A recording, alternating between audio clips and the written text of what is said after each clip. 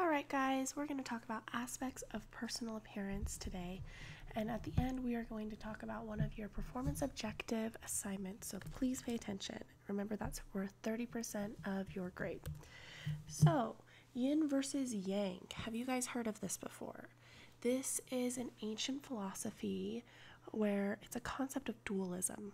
Okay, so opposite or contrary forces actually tend to be complementary, interconnected in the natural world. And so this plays into fashion as well. And we're going to talk about how different types of fashion actually helps each other and interrelates to each other. So the first one we're going to talk about is yin. So yin styles tend to be delicate. They tend to have curved lines, rounded shapes, small scales, bows, ruffles. Okay, so if we look at this picture, we can see some ruffles, we can see a lot of curved lines, a lot of rounded shapes here, a lot of small scale items as well. Yang, however, is a little bit more sturdy. It has straight lines, angular shapes, a little bit more large scale items. Buttons and pleats are also usually common. So we can see a lot of straight lines happening here on this picture. A little bit more of an angular shape. You've got a little bit more of a triangle here. Large scale items as well. So why does this even matter? I'm sure you're like, whatever. This matters because it allows you to create harmony with your personality, create balance with your physical appearance, and communicate a message with no words. Remember that with fashion, you get to say something without even speaking. So when we're talking about yin in fashion, we're talking more about a receding, and yang is more advancing, and we're going to talk about each one. So interpreting the yin and the yang, if we look at this photo right here, you've got a little bit more soft fabric, that's yin. Pliable fabric, yin. You've got some butterfly print, a little bit more of a muted color, a bit of bright red here, and this nice fun print. It's a little bit more small scale and a bit more delicate curved lines again, okay, rounded shapes. Now this right here, you've got yang. Remember that it's a little bit more sturdy. It's got a structural garment here. You've got bright color, crisp fabric, a large scale print, that polka dot, as well as a cool overtone. You've got an all over pattern. This is more yang than it is yin. This still is a bit more, it's got some yang and yin in it. I would say that the curved shape really brings it into yin, but that large scale polka dot for me is what really makes it, along with the structure, a more of a yang item. So what are these two dresses communicating? We've got more of a fun here and more of a serious dress here. So yin has more of a shapely curve. We've got that natural feminine curve coming in, a little bit of a low contrast pattern, and some curved lines here with that cap sleeve. This is a straighter shaped dress, okay? It's ordered, it's got a geometric pattern, straight lines, okay? Now, these two dresses are telling you two different things. This is a fun dress. I would wear this perhaps to a wedding, a garden party, a bridal shower, okay? This is a more serious dress. This to me is a business-like dress. This is something that I would choose to wear to work. That darker color especially is speaking to me for that. Now, yang and yin both have different prints that they navigate towards. These are more yin here on this side. The reason why is that small scale print. I would say it again, small scale print. These ones are more yang because of that large scale print, and these ones meet somewhere in the middle, okay? I want to really communicate with you guys that you can be in the middle of yin and yang. You don't have to be either one. You can choose to work within the two, okay? Remember, this is dualism. Appearing more yin right here. This is a more yin outfit, and this is a more yang of an outfit, okay? If it's got any sort of structural piece, or if it's darker, large scale, it's going to be yang, okay? If it's going to be a little bit more delicate, more of a drapey kind of fabric, light color, low contrast, that is going to be more yin, okay?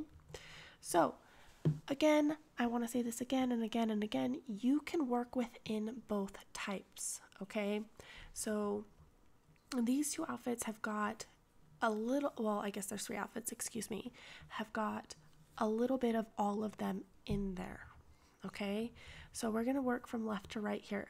The circular pattern dress is flared and it has like a very floral texture, and it's being paired with another like a delicate looking cardigan. Okay, I would say this is a little bit more of a yin.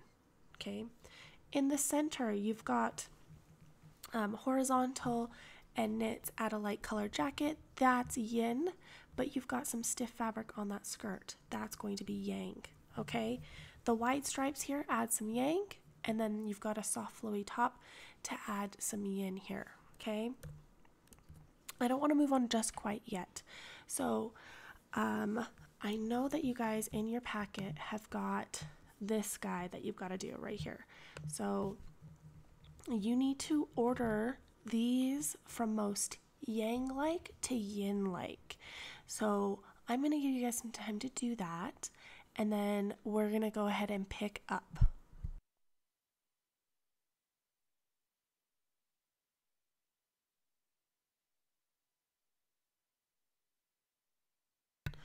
All right, I hope that you went and did it. And now we're going to check our answers. So the most yang-like for me is going to happen to be letter C. The reason why, you've got some structural garment things happening here. You've got a little bit of a collar stuff, and then you've got that large scale print, okay? After that, number 2, I would say is going to be letter A. Mostly because it doesn't have any extra stuff added to it yet, okay?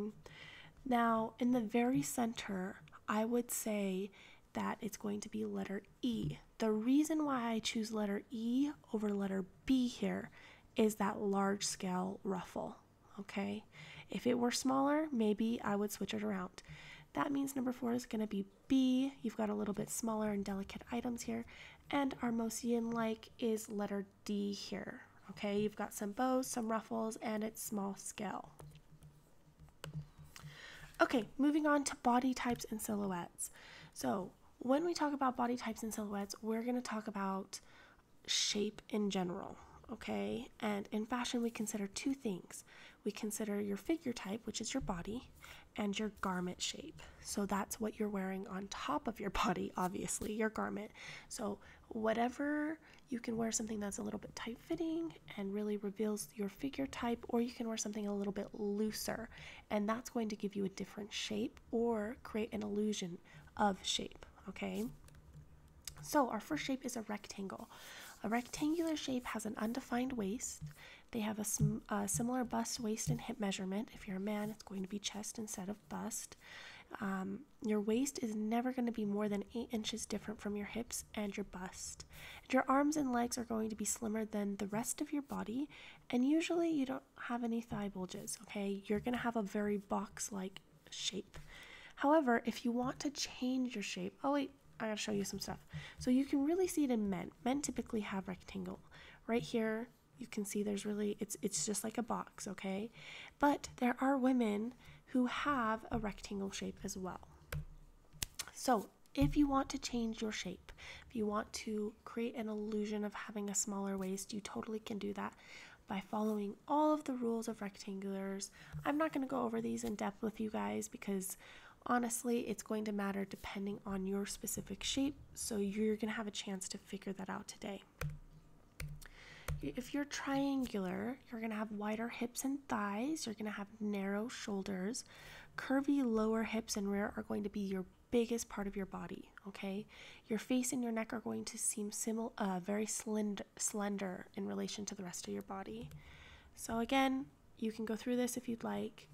But there's a lot of people who are considered to be triangular or pear shape. Inverted triangle, here we go. We've got full bust, wide shoulders, and upper back is also very, very wide. You've typically got narrow hips to create this upside down wedge shape. And Your bust or your midriff is typically larger than the hips that produce that natural wedge. Okay, and when I say larger, I'm not saying outward, I'm saying measurement this way, in that direction. You're going horizontal, not like a belly. Okay, all right, again, follow the rules if you want to change your shape, but we've got a good way to tell is always to look here, and then you can really see that. Okay, hourglass, your figure is typically curvier. You've got hips and shoulders are about the same width. Your waist is typically very narrow, and it's about 9 inches smaller than either your chest or your hip measurement. Again, you can take a second to read through this if you are hourglass. Hourglass shape can be an illusion, just like in the 1950s with this new look. There's a lot of people who are hourglass shaped, and you can use fashion to your advantage to create this shape if you would like. So what you're going to do is take a measuring tape, okay, and you're going to measure your, I believe it's your hips, your waist, and your chest, and you're going to figure out what your shape is. This is really important for your upcoming assignment. So if you're an inverted triangle, I'm going to give you a second, come back, pause the video, your shoulders and your bust are larger than your hips, okay? Your shoulder or bust measurements are more than 5% bigger than your hip measurement. So an example I have here is if your shoulders measure 36 inches, your hips will be 34 and a fourth inch or smaller. So go ahead and get with a partner, measure your waist, hips, shoulders, bust, and then write down the answering. So you're going to go hip minus waist equals bust or chest minus your waist equals shoulder minus waist equals shoulder minus hip equals. This is going to help you figure out what shape you have.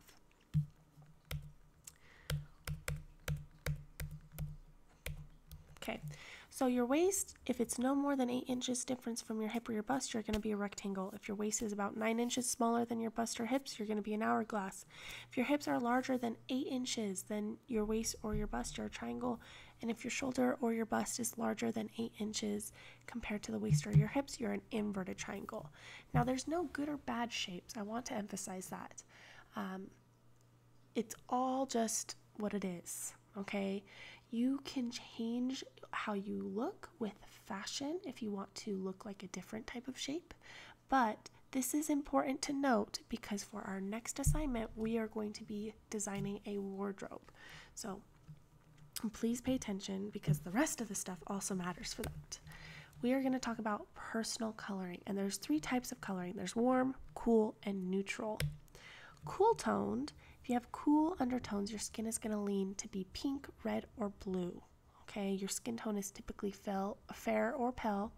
You have light hair like a light brown or a natural blonde, and you're going to have typically gray or blue eyes. The best colors to wear if you are a cool toned person is to take your inspiration from the cool end of the spectrum. You're going to go with sky blues, frosty purples, light grassy tones, anything pastel.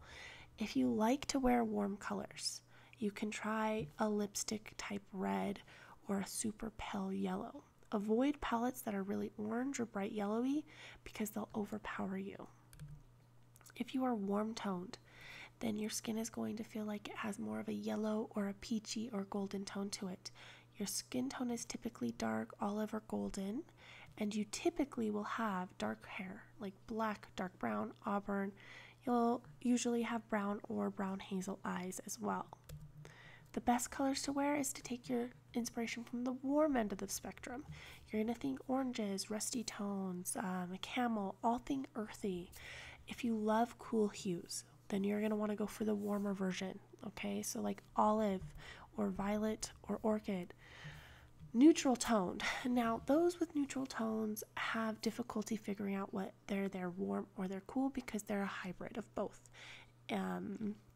Your veins are, it's hard to see if they're blue or they're green, and your skin tone can burn in the sun or not. It just really depends. So if you are neutral, you're going to be a mix of both warm and cool, and so you have access to that whole spectrum. You're very, very lucky in this regard. You can pretty much wear any color you want. But I would say avoid things that are too neon because they will throw you off balance. So that's just because you need to kind of play in the middle there. Okay, so here we can see the warm end of the spectrum and the cool end of the spectrum. Okay, and then we've got a little bit of the neutrals down here. But remember, if you're neutral, you can kind of play around in anywhere, but you want to find a good balance. You don't want to lean either or, okay? But when in doubt, if you're not sure what you are, these three colors are going to look good on everybody, okay? They're tried and true. Blush, this is a neutral like pink. Red, not all reds are for everybody. You need to find your particular shade of red. And black plays well with other colors. It's very neutral. Now, we're going to talk about your next assignment.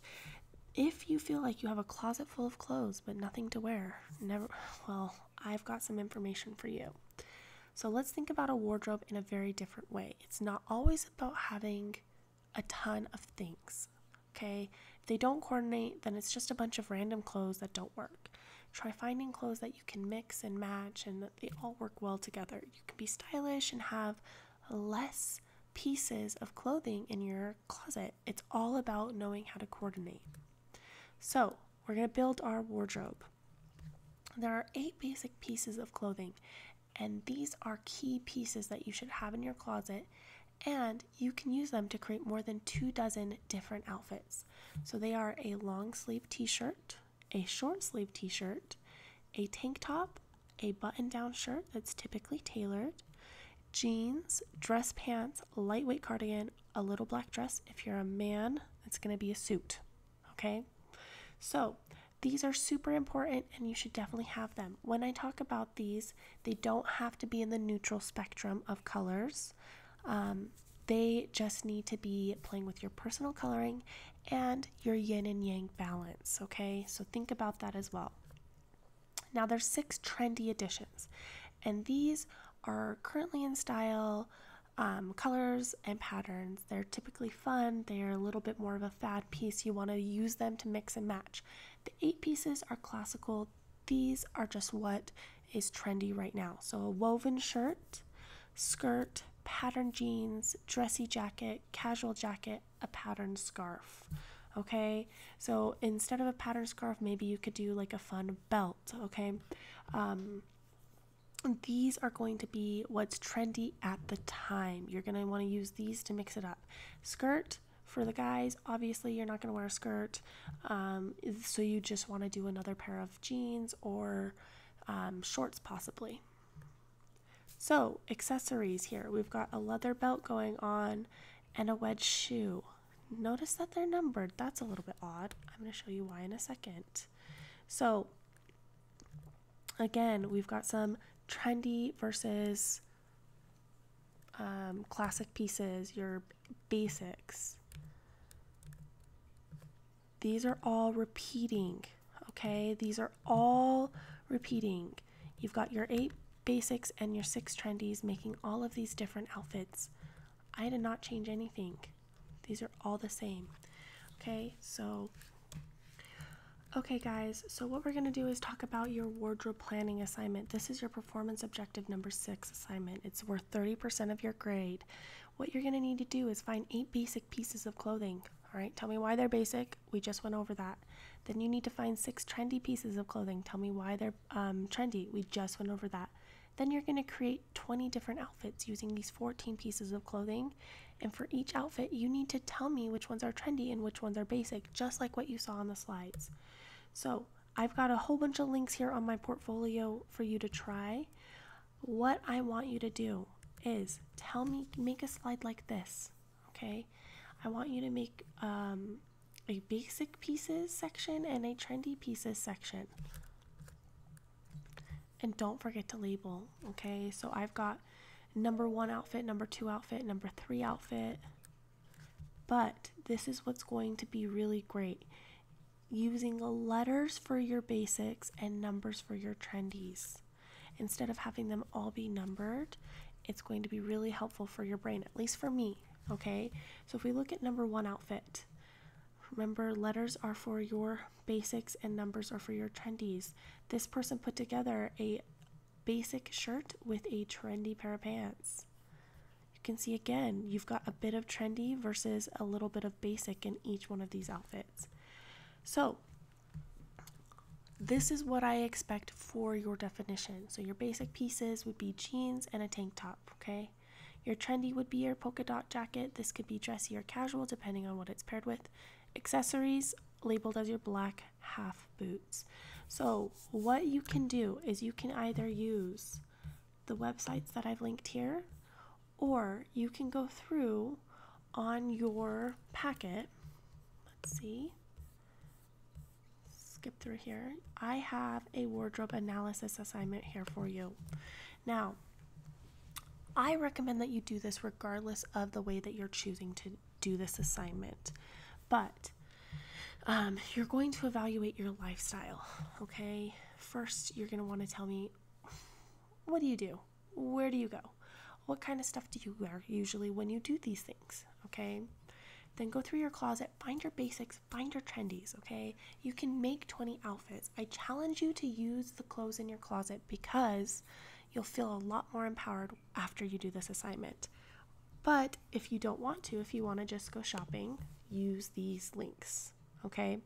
And then you'll be able to create outfits like this.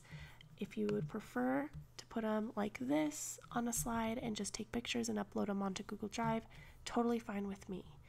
All right, but that's it for today. I hope you guys have a great day and have fun with this project.